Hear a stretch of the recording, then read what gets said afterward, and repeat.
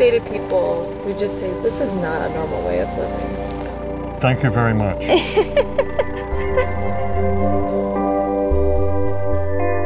I'm Catherine, and this is my husband, Wayne. I'm Wayne, and welcome to Freedom Cove. We live in a secluded cove. The only options we have to get here is by water. There are no road accesses. The water is our highway. Everything that you see here in our home is floating. We are tied to shore with lines. We are not anchored. We have our main living house. We have the dance floor, the lighthouse building, 4 greenhouses.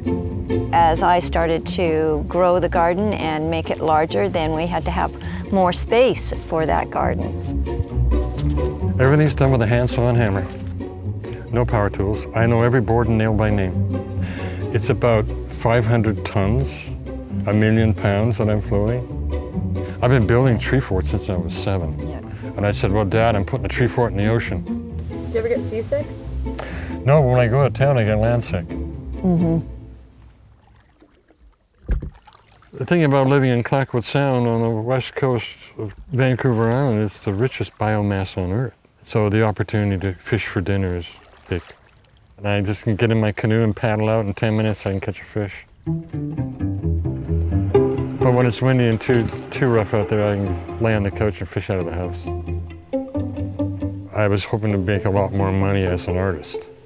So subsistence living was our only opportunity to have anything as artists. We could never buy real estate, so we had to make our own.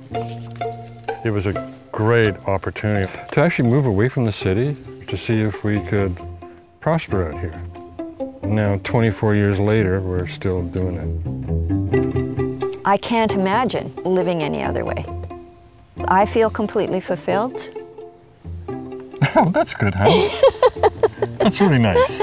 I'm working on it.